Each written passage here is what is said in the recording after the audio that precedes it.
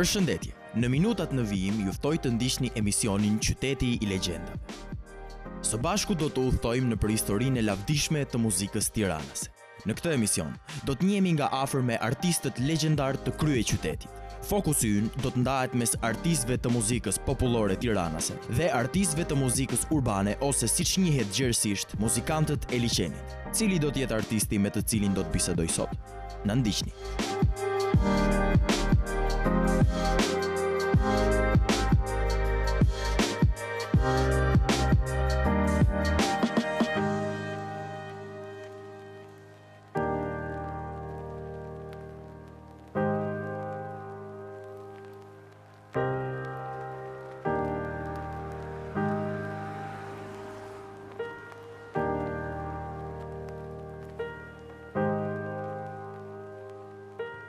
Në kohët që po jetojmë, më shumë se kurrë më parë kemi kuptuar rëndësinë e artit dhe muzikës në jetën tonë.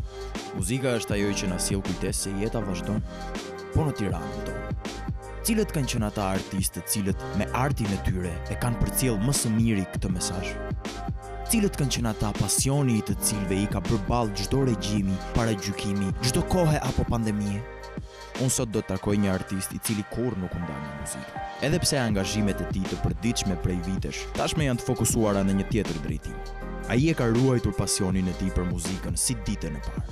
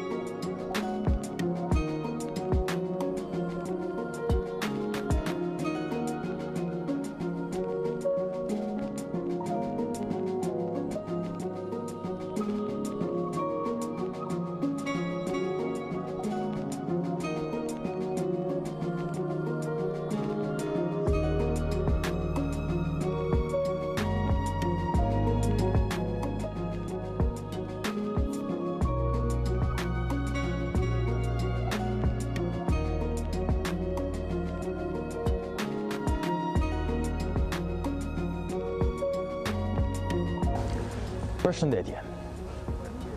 Unë jam Amri dhe ju po ndiqni Qyteti i legjendave.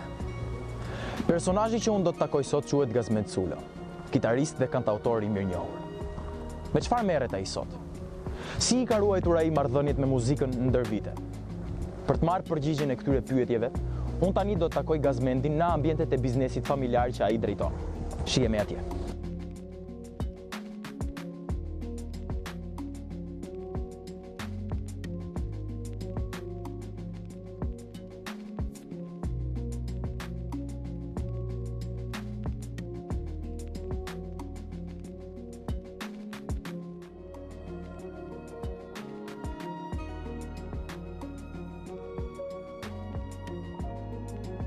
Unë sot normalisht që jam shumë i emocionuar sepse është diçka e re edhe gjithë ky emisioni Qyteti i legjendave shpresoj që të dalë një projekt dhe një eksperiencë shumë e bukur për mua.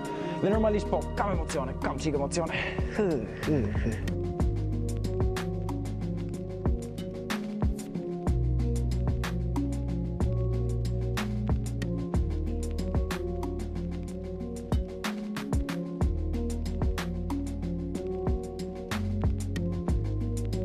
Ftesën në emisionin Qyteti i legjendave pak i befasuar, po me kënaqësi shumë. Dua të di si e keti një ditë normale, domethënë çfarë bën ti sa çohesh në mëngjes? Në këtë situatë Ta bukë. Po jo, edhe nuk ka shumë mëngjes, ne gotë qumësh, ne biskot, ne gjë të lehtë, po, kuptoj. Nuk historikisht nuk e qenë fan si mëngjesi, domethënë, po. Pastaj me këto gjëra të përgjithësi, pjesën teknike këto gjëra. Tani jeni çik qetësi. E kuptoj, edhe vetë domethënë arsye situata, po. Po edhe kjo ka të pjesën e vetë mirë, domethënë. E kuptoj. Nga zhurma nga këto. Po si ka qenë si e ke nisur domethënë me muzikën gjithë këtë rrugtim? Kush ka qenë ndoshta një artist që ti e ke patur, që ti e frymzuar? Po Ose më saktë impakti yt I parë me muzikën, do të thënë. Fëmijëria. Ne kemi qenë një familje që këndonim gjithë. Edhe origjina ime është nga Korça. Edhe dihet ajo lloj traditës. Po kitara në shtëpi ka ardhur ka sjell vllai, edhe ai u bë çik arsye që ai ishte në rininë e hershme ti 19 vjeç. Kuptoj. Çudi besoj atëherë kur e solli kitaren apo jo. Fotografinë e parë kam qenë 6-7 vjeç ndoshta. Deri këtu më vinte kitara, vetëm koka do të ishte mësuar akordet e parë. Ishte pasioni ama që I vogël për muzikën. Po impakti më I madh është 20 vjetori vllajt ku luanin me kitara elektrike dhe jam befasuar. Po flasim për vitet para sa vitesh? 71-72. Po cilët kanë qenë grupet atëherë që ti dëgjoje më shumë ose këngëtarët që ti e frymëzuar? Nuk do them, po më vonë kam dëgjuar. Domethënë në 8 vjeçare kur kam dëgjuar Beatlesat jam Je dashuruar besoj me. Jam ma gjepsur. Dhe së ndryshonte nga gjithçka. E kam shijuar atë muzikë dhe kam ndjekur shumë. Pastaj Beatlesat normale janë legjend, domethënë. Po ato kanë pas ndikimin më të fortë në formimin muzikor timin. Edhe në krijimtarinë tuaj besoj. Kuptohet, pioner edhe kështu u futan kurs kitarës, ka qenë profesori im, ka qenë Edison Miso. Nga 3 vjet, pastaj në mënyrë autodidakte. Në mënyrë e ke mësuar vetë, domethënë. Vazhdimin. E ke nis besoj me vesh. E nis autodidakt, vazhdova me kështu dhe vazhdova po. Kjo ditë e veçantë për mua. Ndryshova diçka nga rutina e përditshme punëve dhe ndjem emocionuar. Po performanca juaj e parë publike, kur ka qenë? Në kursën e kitarës një fesë me shok tjerë. Aty fillon edhe rinia e hershme. Pasioni atëherë kitarat elektrike bëshin vetë. Ato mbrëmjet e shkollës, këto gjërat, dolën në pa shumë grupe, ku luaj, u gjënte hapësira për të luajtur rock. Po kjo, se më bëri përshtypje që kjo që më the tani, që kitaret bëheshin vetë. Si, në ç'kuptim bëheshin, do me thënë... Nuk ekzistonte kitara origjinale, mund të kishte cirku, mund të kishte estrada Tiranës, radio televizione, këto kishin kitara origjinale, kitara të plota. E kuptoj, kitara firme të asaj kohe, po profesionale. Kurse në Tiranë, kush luante kitarë, ose luante kitarë elektrike, edhe amplifikatorët dhe kitarat bëshin vetë.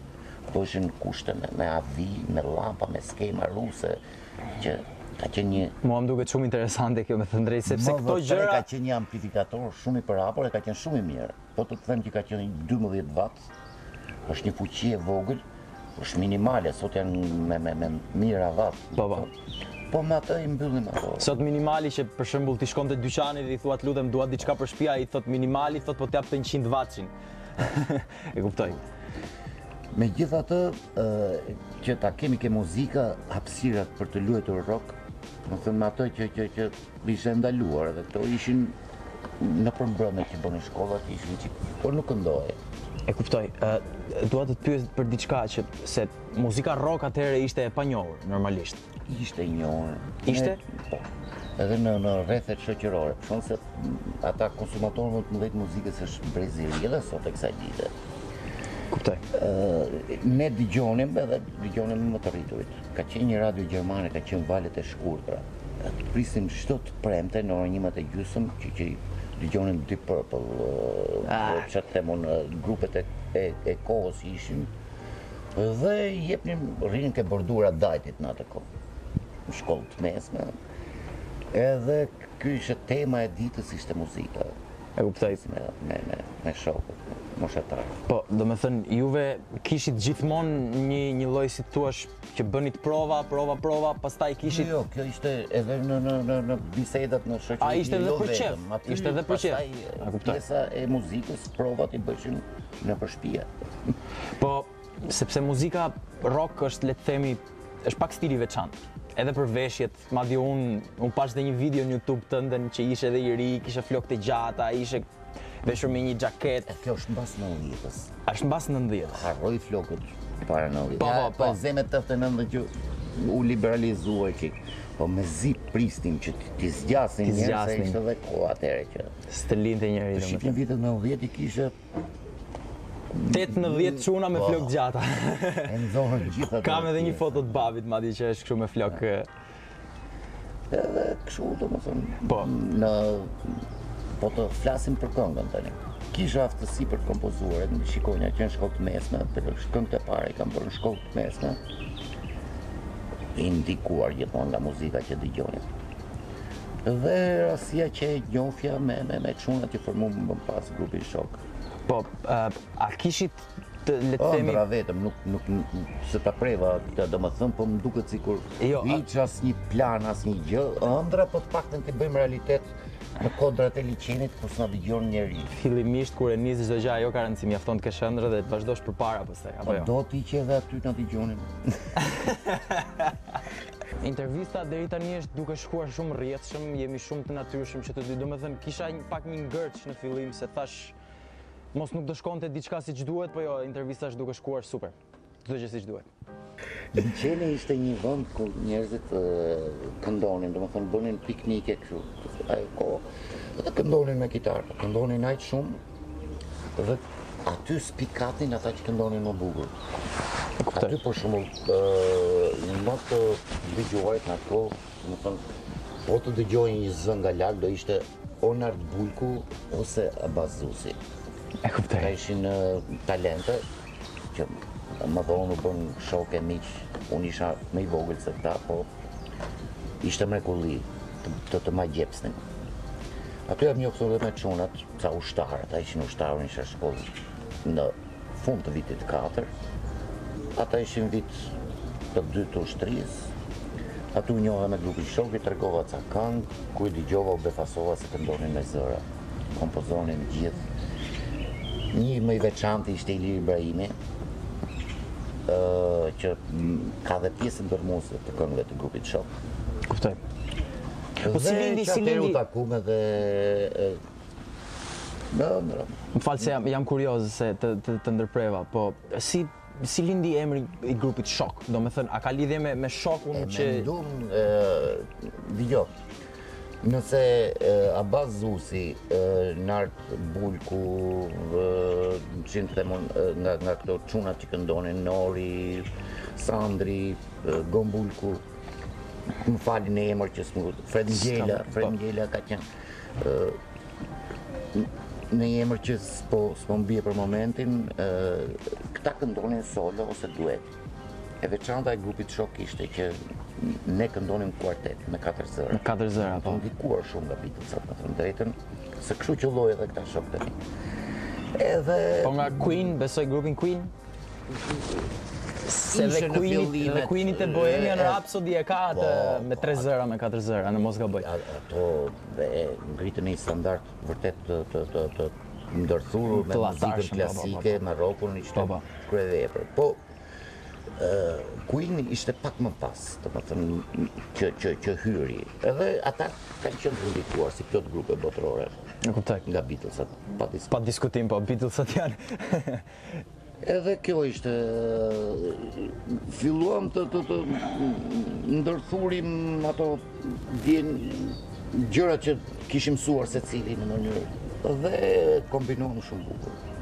Po si, a keni pas, për shembull, keni pas raste se normalisht çdo band ka ato, si më thënë, të mirat dhe të këqijat e veta. A kishit raste që ziheshit ose debatonit për një gjë, ose a ka pas raste që jeni zënë shumë keq në një ditë? Nuk ishin kaq serioze gjërat, se ishte qefi dominante.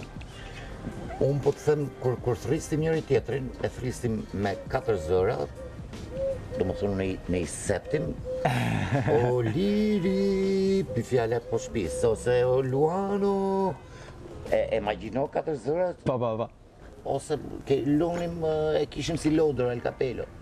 Këndonim pa vegla fare, mund të kishim një perkusion ose një gjë që binim. Do më thunë, arritëm, e kuptonim njëri tjetrin thjesht të bënte 2 nota, direkt i të zëri 2, i 3. Dhe besoj kjo është një nga gjërat më të mira që duhet të ketë një grup, besoj që të merren vesh me njëri tjetrin edhe... Kjo ishte pjesa e veçantë e grupit tonë në këtë. Ke liçeni funksiononte që njerëzit vitit, po s'dinin ku të rinin, do gjenin një vend. Dhe zgjidhnin gjithmonë vendet ku këndoj me kitarë, edhe ku këndoj me bukur. Befa s'kuptoj se që ishi rratuar nga 100 veta që po dëgjoni, edhe e shijoja atë. E shijoja, ishte ndjesi e bukur. Më me qef, po ajo e veçanta ishte habia për shumë. Ne kujtun se ishte radio. Ju po këndoni, nuk ishin një gjume, nuk kënë Qyteti ishte diçka shumë e re, shumë e pa parë në Shqipëri, do me thënë ende. Kjo ishte, po edhe këngët kanë qenë shumë veçanta. Pjesa më e bukur ishte kur i dëgjonje këngët e tua, i dëgjonje në Sarandë, në Durrës, në gjithandej. Shpërndaj, të më thënë, dëgjonin e mësonin këngën ashtu sa mund ta kapnin. Aq sa dinin, po edhe pastaj. Dhe transmetonin, për shembull, ai konviktoria transmetonte kur shkote në qytetin e vet, njërin tjetrën edhe mësohej kështu. Dhe këngët kur kam dëgjuar në Korçë, për shembull, se ikën me zi prisnin pushimet e verës, kur kam dëgjuar një këngë, për shembull, unë do jam një vajzë të bukur, sipas mënyrës tyre, ishte kënaqësi më vete, sido që e këndonin të ndryshuar të këngën. Po prapë gjithsesi është kënaqësi të dëgjosh këngën tënde që këndohet nga artista apo këngëtar të tjerë që po njerëz thjesht kështu domethënë që këndonin për qejf, po në repertorin e tyre ishin këngë që ata si ndinin kush i kishin bërë. Ajo që mund të them është që dalja jon e parë, serioze, ka qenë para se dilim festivalin mos gaboj, më në 10-91, se në falet në të një që si mbaj më në s'ka problem.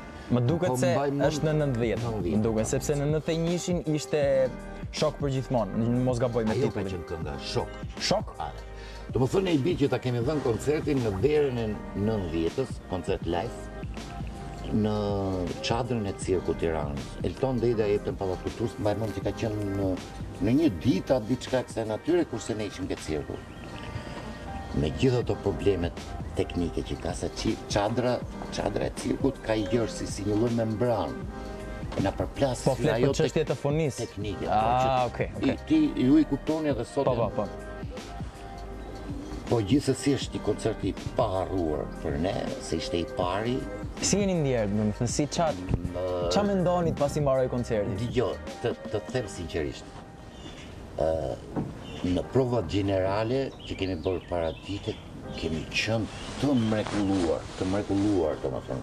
Doli fantastike. Zakonisht e kanë këtë provat gjenerale. Në koncert kur mbush me njerëz, u pa fuqia e dobët edhe këto gjërat, imagjinoa në mes të këngës, do hysha unë di melodike, ka qenë Nadone Kallulli, ka qenë basisti i grupit në atë kohë.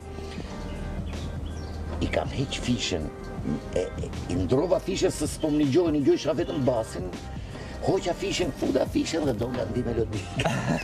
Si kishma rasti që do lysha solun. Muzika gjithmonë do ngelet e rëndësishme për mua. Dhe një pjesë goxha që zë vënd në jetën time. Them, do mbaroj bashkë në jetën time. Dhe gjithë është një mrekulli. Direkt mas kësaj naftoi Vladimir Kotani. Hajde, shohim për një këngë. U lirua më në fund, se besone. Mendum, kishim ja 2-3 variante, kësa thëshin ndërhyrë fort. Kishim më t'jaj për shumë, që ishte të rënd. Fakt unë isha për hejnë edhe shok. Se edhe nga që ishin dhe grupe tjera, gjithë do luajnë fort, ne luajmë melodikisht. Mendum kjo më mirë, në fakt është këngë shumë e mirë. Edhe shok, do të mbetemi. Okej, mendova mos ishit duke folë për një këngë tjetër cilët ju ishit fërgëzuar. Kjo është kënga e parë që kemi në festival, edhe harmonikisht dhe shumë e bukur, si këngë thjep shumë. Është bërë më mbrapa koncerti liqenit, është luajtur edhe me këngëtarë të ndryshëm, edhe ka dalë shumë. Unë herën e parë që e dëgjova më dha shumë ndjesi, shumë paqe, shumë ku di unë re. Po të shikosh edhe tekstin, dikur fëmijë ndërronin të këndonin, ëndra me kitarën e shinin për çdo natë. Ilinim lodrat dhe me ëndje dëgjonin një kitarë që binte nga larg, po. Edhe tjetër në një farë mënyrë është historia e grupit dhe koincidon që shok ose shuk, goditi ose lëkundi ose se kjo ishte tronditje, po e kuptoj, po. Kjo ishte kuptimi një, dhe dyta sh-o-ok, do të thënë që e mendum në jo shock, po nga ngjatë me intriguse shuk. Me shuk me dy o, po, kuptoj. Kuptohet kjo dy oja na dukte si shumë shok, domethënë shumë të fuqishëm, shumë të afërt. E përforconte atë shokun. Në dopja oja, po, e kuptoj. Edhe kënga lidhej edhe me emrin e grupit edhe vendosëm për këtë, domethënë. Nuk e di, mirë ka dalë për atë periudhë. Unë dua të di, cila ka qenë kënga që si thua kjo është një këngë që ju jeni njohur në atë kohë, apo jo? Që si më thënë ishte debutimi juaj I parë si artista në një koncert.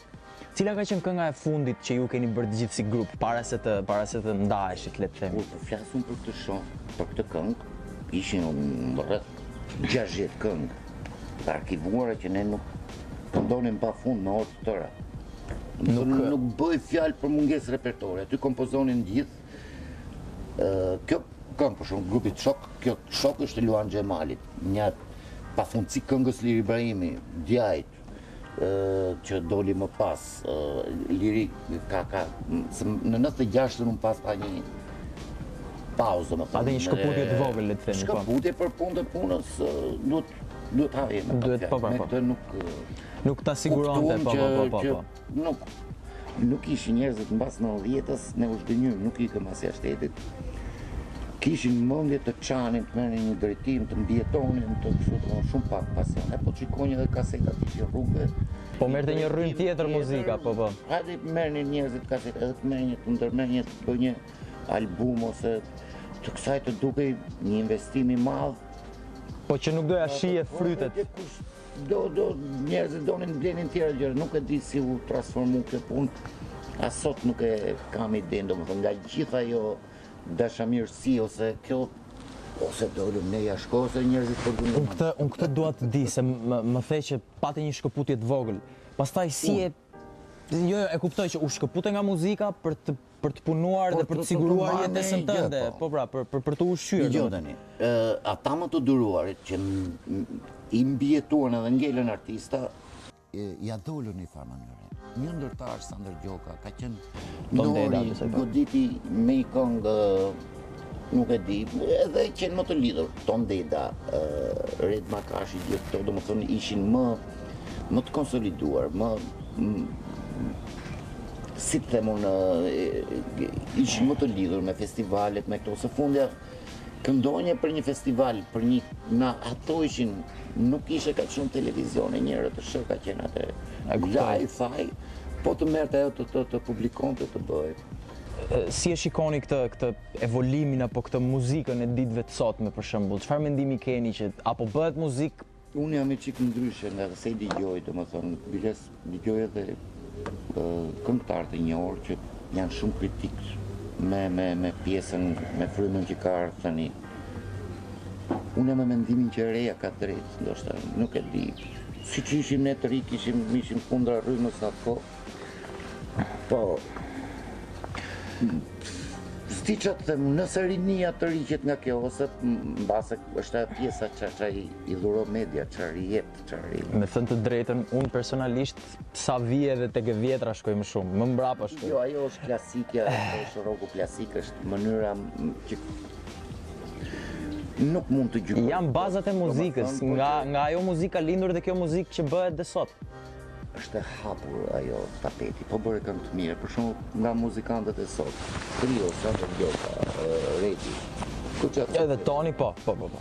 Pra, do më të njerëzit pëlqejnë edhe këtë, po pëlqejnë rinia unë I shoh. Janë më shumë tek muzika komerciale, kam përshtypjen. Po ajo që I thith më shpejt, ose më tepër kanë qef të hidhen të përdridhen vetë, po të shikosh se është qefi për të dalë vetë në skenë, se sa të dëgjojnë si që ka qenë në varianti më përpara, që dikush është në lartë në skenë dhe të tjerë dëgjojnë dhe të maqen. E kuptoj. Ndoshta është më afër kjo, si përfaqësore, nuk di si ta shpjegoj. Po megjithatë, ato që bëjnë materialet mira, po të marrë. Alban Skëndere, për shembull, më pëlqen shumë. Ka I natyrë të vetën, ka atë stilin e vet Albani, po.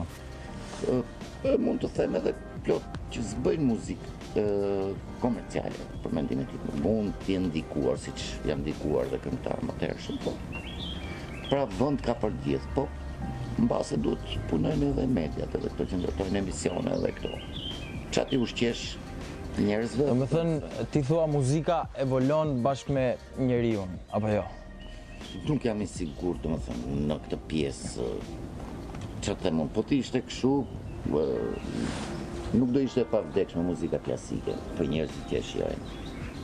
Edhe ndër muzikën më të shtrenjta, jo vetëm nga ndërtimi, po edhe nga cilësia dhe Nga çdo gjë kam përshtypjen. Muzika klasike flasim Vivaldi, Strauss, këto gjërat apo jo? Është e bukur nuk humb.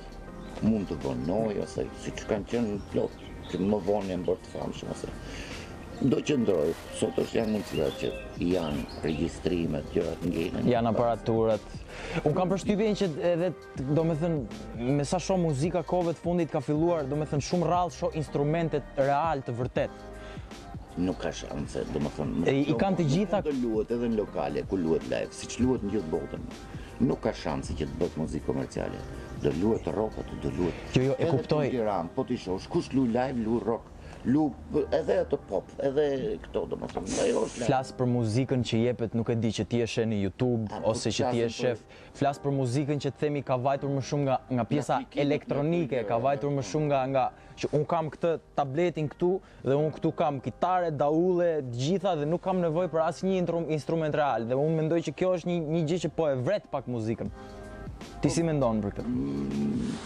Po ti gjë e bukur edhe kjo bukur. Jo, okay, mund të jetë. Po i trajtove bukur, po i lidhe harmonikisht ato bëhen tjerët në të shkuar afrikanët ka kënduar. Vetëm me i daulle të vogël, po. Ideja është arti, siç është në pikturë, siç është në kështu, ose arti, si quhet ai, arti që bëhet me salvim, është i pafundit. E kuptoj. Mjafton goditi, nuk ka rëndësi, domethënë tingull mund të marrësh edhe këtë. Aq po, e ka një notë ajo. A kemi ndonjë projekt të ri tani afër? Projekt nuk e di, un kam arritur në atë teknikisht, atëherë kam incizuar ca këngë. Kam lënë një base mund t'ja u tregoj. Nuk kemi të thënë, unë do të shtoja që në pas intervistës shkojmë. Patjetër, po, patjetër. Do të them që janë ca vende edhe këtu në Tiranë ku pëlqejt muzika jonë që kur një gjën vend atë gjëra të fanë. Dhe kalojmë ato periudhë kohe që me njerëzit që duam të jemi. Është pak, si thosh, është një ambient bohemian ku jemi për kënaqësinë tonë.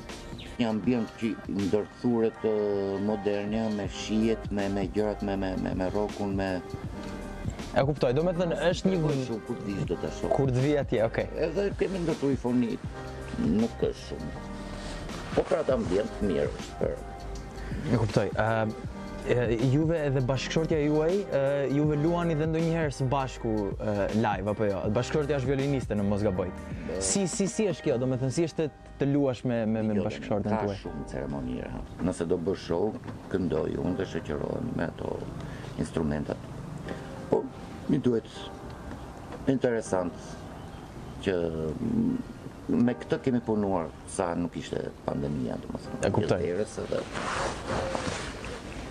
Njëkohësisht dalë edhe me grupin e çunave ku luhet muzikë rock e ndërthurur me këngët e liçenit, me këngët tona, me këngë.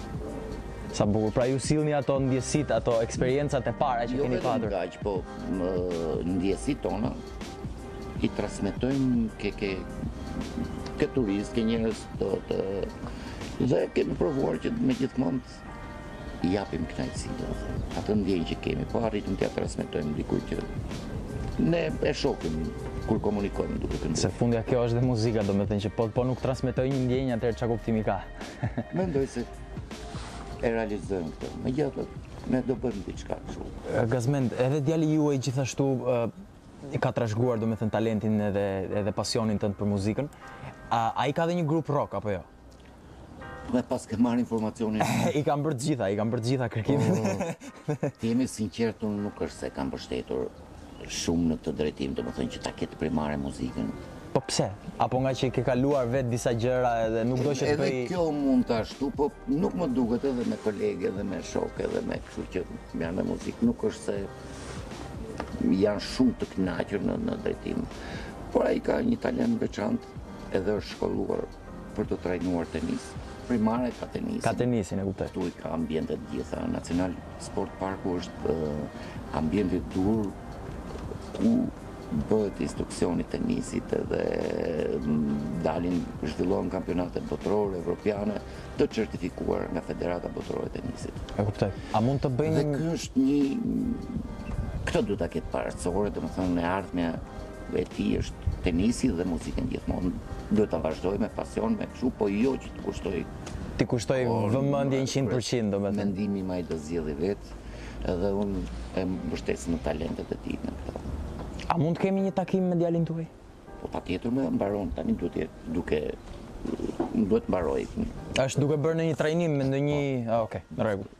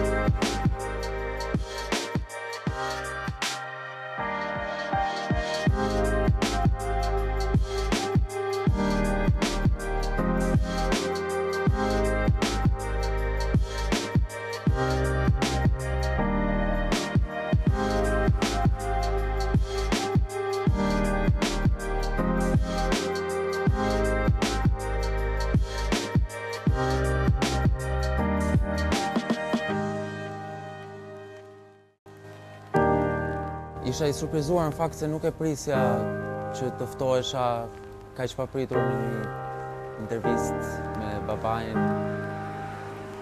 Por që më pëlqeu, ishte shumë e ngrohtë dhe më pëlqen të flas për pasionet e mia.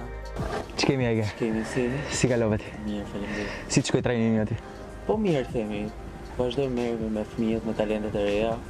Mundohemi të gjejmë më të mirët, punojmë. Po si përveç trajnimit, domethënë, si është një ditë e zakonshme për ty, se të njëjtën pyetje ja bëra edhe babait tënd? Një ditë e zakonshme. Një ditë e zakonshme është në punë çdo ditë. Zakonisht këtu vim, domethënë që punojmë me talentet e reja, por gjithashtu edhe me njerëz që vinë të ushtrojnë tenisin për qef, për pasion në çdo lloj moshe, nuk është se ka ndonjë moshë, por kryesisht unë i fokusoj tek fëmijët. E kuptoj. Por që edhe më të rriturit që vinë, kalojnë kohën e tyre, mësojnë diçka të re. Edhe për të mbajtur pak trupin në formë, për të bërë një aktivitet, po. Edhe është shumë e shëndetshme. Biseda po shkon shumë mirë, është shumë e ngrohtë, më pëlqen shumë. Po, se është ky kombinimi i çuditshëm që edhe me babain tash tenis dhe muzikë, domethënë ku e sheti veten më shumë? Ku puna ime kryesore është si trajner tenisi, domethënë puna main job, domethënë. E kuptoj. Por gjithashtu pasioni është dhe tek muzika, pasi kam një grup muzike. Dhe djems apo jo? Po, dhe djems. Kemi 3-4 vjet që luajmë bashkë, jemi shok shumë të ngushtë, edhe vazhdojmë merremi me kompozimet tona. Që i vogël në fakt, shkruaja, kam pas dëshira, domethënë të kompozoja që është shumë i vogël, nuk e mbaj mend sa vjeç. Muzika për mua është pasioni im, është ëndra ime, gjithçka për mua. Shija babin që lunte në kitare, mundohesha... Domethënë babai ka qenë goxha inspirim për ty. Ka qenë inspirim duke e parë, por në bëma thjesht më bërë një dhuratë shumë bukur një kitare dhe më thanë që ke dëshirë vërtet ta mësosh, mësoje, YouTube-in e ke. Nuk të halet kishen babi ta mësoj unë. Vërtet kjo. Dgjoj, ne kena mësuar me radio, edhe me kështu, po sot janë aq të thjeshtuara gjërat për të mësuar kitarën. Gjithashtu dhe unë me YouTube e kam mësuar. Ka që më të bukur se kthen mbrapsht aty ku nuk e kupton domethënë. Play video. Do gjërat kemi diskutuar për detaje teknike kështu, po duhet të çash vetë në kuptimin edhe në kitarë, duhet të ballafaqosh edhe pyet prapë pastaj, apo jo më po. Unë jam kurioz të të pyes si ka qenë debutimi juaj i parë ose kur ka qenë debutimi juaj i parë si grupi The Djems? Debutimi i parë ka qenë, në fakt ka qenë skene madhe për neve, ka qenë një lokal në mes të Tiranës, në qendër të Tiranës, nëse mund ta përmend tek Tulla në terracë. Kuptoj. Aty kemi bërë live-in e parë me çunat dhe gjithashtu ka qenë dhe rrethi shoqëror që na ka mbështetur gjithmonë që mblidheshim dhe arritëm mbledhim shumë njerëz, si live i parë që ishte. Dhe aty patëm ato emocionet e para, ndjesitë e para të bukura që këndoje dhe të luje para i publiku, që gjithashtu ishte shumë i ngrohtë. Dhe nga aty pastaj morëm forca dhe vazhduam akoma më shumë me performancat, edhe na kërkuan madje edhe në për lokale të tjera, në për live të ndryshme, në për sheshe kemi marrë pjesë. Kemi pas një mbështetje shumë të fortë nga artistë të tjerë, që besoj është kryesorja në situata të normale, po. Mos në fillime, të cilat janë shumë vështira. Bojkeni është marrë shumë. Bojkeni na kanë ndihmuar. Bojkeni ju kanë ndihmuar, po kuptoj. Regjistrimet e dy këngëve tona që kemi regjistruar tek studio Bojkenit janë bërë. Bojken Largo na kanë ndihmuar shumë, sidomos për regjistrimin e dy këngëve. Kënga e parë ka qenë Infinity, produksion realizuar ndoshta një vit e pak më herët, po për detaje teknike, për videoklipin akoma nuk e kemi gati dhe shumë shpejt ndoshta po ta nxjerrim. Ka qenë dhe kënga e dytë tek Bulza, Be Mine, një balad e kompozuar prap nga unë dhe këngëtari. Aty kemi shpreh ndjenjat tona maksimum, domethënë është një këngë balad, po për mendimin tim është version shumë i veçantë, sidomos për muzikën në Shqipëri. Për të gjitha rrymat që funksionojnë tani, po e kuptoj. A mundeni ju lutem të bëni një performancë të dy? E kemi një performancë? Jo, më duket se thashë që kemi një ambient. Të ambienti, po. Është ambienti unë dhe u befasoj. Shkojmë atje? Dhe u befasoj. Ikim. Ikim patjetër. Ikim. Kemi një gjë më të mirë.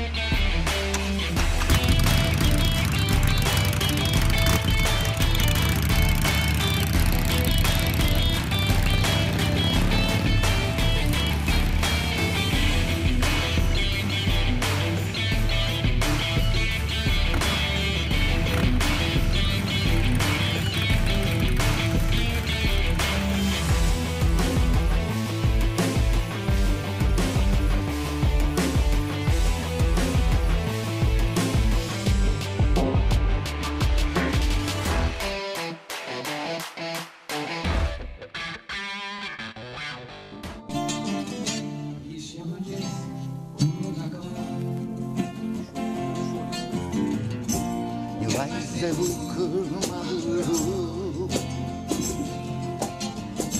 një të me lule trëndafila një lule jo mbi gjoksin ti një të me lule trëndafila një lule jo mbi gjoksin ti jo jo Qytetere se kam takuar vajzën me sytë e kardën jo jo Qytetere se kam takuar vajzën me sytë e kardën.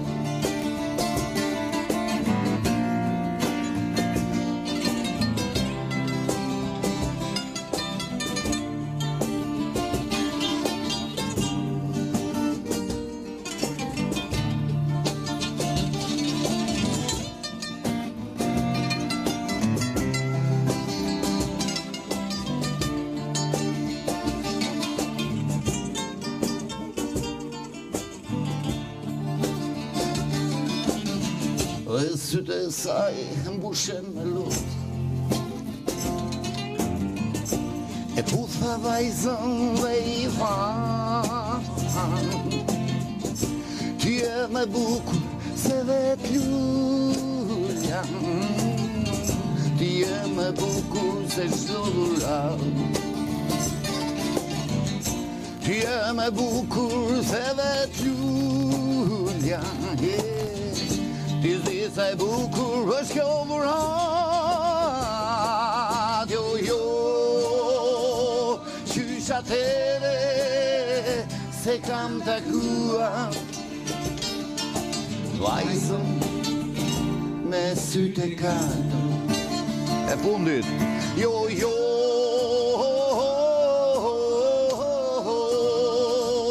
qysh atere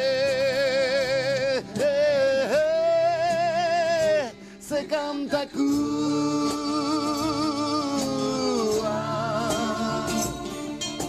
vajzën me sytë e kaltër.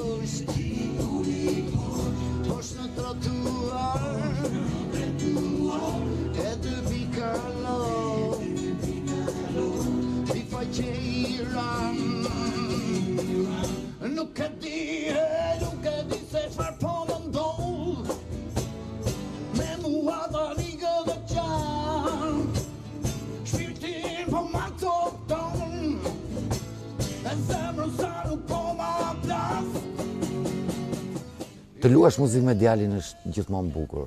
Shikon përparimet e tij, shikon talentet e tij, shikon shumë gjëra që duhet të luash që ti ndjesh. Edhe është kënaqësi për mua.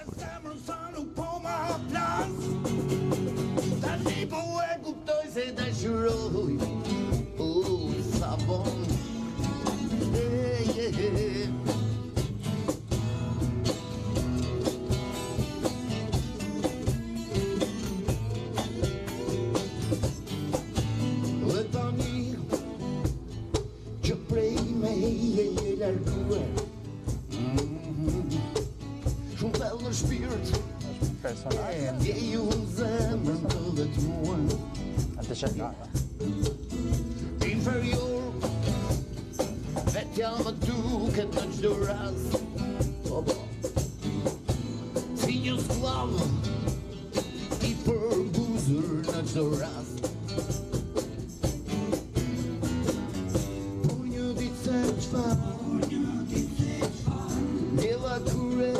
Të luaj me babin është ndjesi shumë e veçantë, gjithmonë mundohem t'i fotografoj momentet në mendjen time dhe mos t'i harroj kurrë.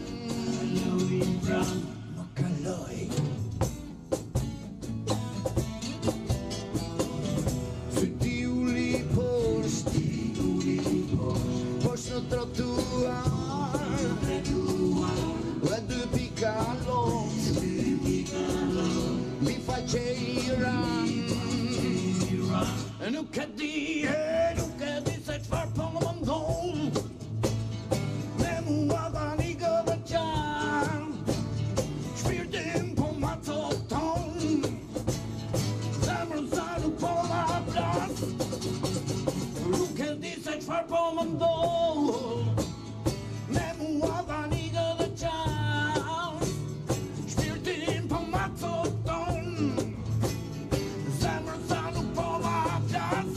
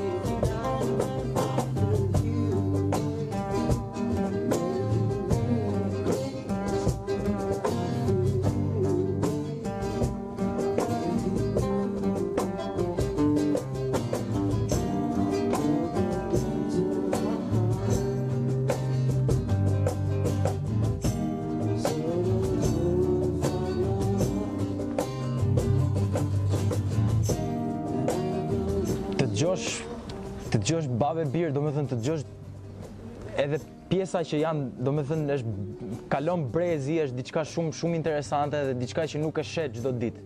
Edhe normalisht shohësh babë e birë që interpretojnë edhe që i bien instrumenteve bashkë apo që i performojnë bashkë, pra është diçka shumë e veçantë.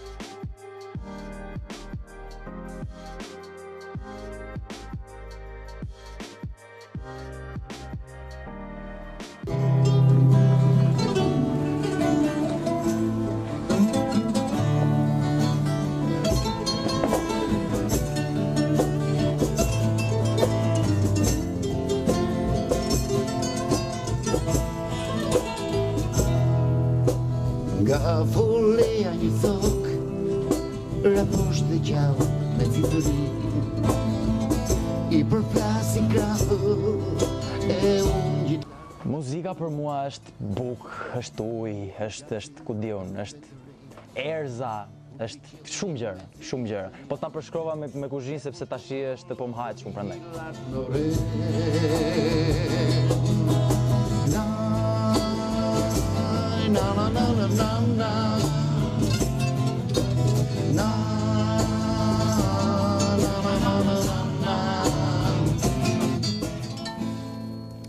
Mirë se erdhe, Amri. Mirë se ju gjeta. Atmosferë super atmosferë.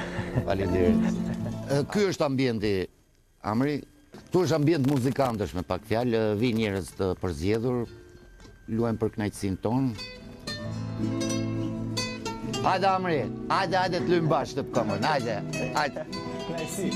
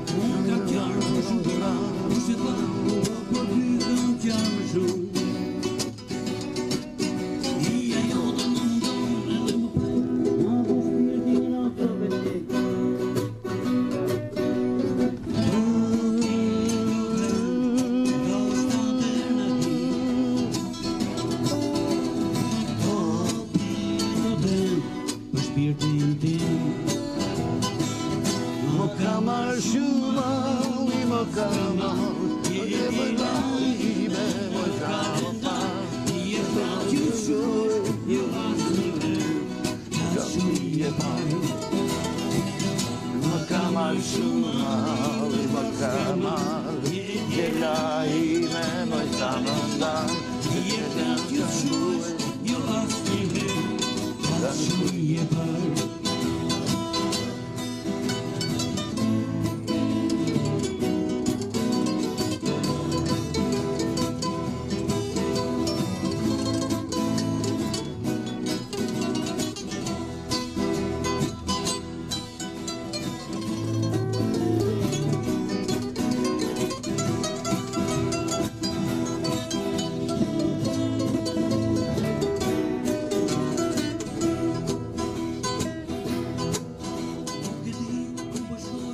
Edhe kështu, edhe për sot unë kreva misionin tim. Mësova shumë nga Gazi, nga eksperienca e tij si një nga muzikantët e mbrëmjeve të liçenit. Mësova se ëndrat dhe pasioni të shoqërojnë gjithë jetën ndonjëherë, në mënyrë të pashmangshme, ëndrat tona ja përcjellim edhe fëmijëve tanë. U argëtova pa mas me Gazin, djalin e tij Aiger dhe çunat të cilët luajtën muzikë me ne sot. Ju falenderoj që qëndruat në shoqërinë tonë dhe ju ftoj të takohemi përsëri në serinë e radhës të Qyteti i legjendave. Deri atëherë, mirupafshim.